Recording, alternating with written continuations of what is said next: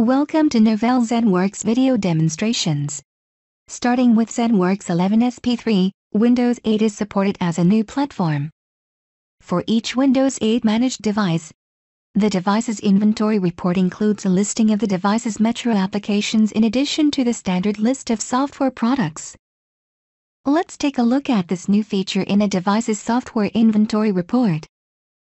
To get to the report, I go to Devices in ZENworks Control Center. Then I click Workstations to select a Windows 8 device. Next, I click Inventory and launch a detailed inventory report for the device. I click the Metro Apps link to view details of the Metro apps that are installed on the Windows 8 device. The Metro Apps feature in the detailed inventory report helps you see the Metro applications, in addition to the list of other standard software products that are installed on a Windows 8 device.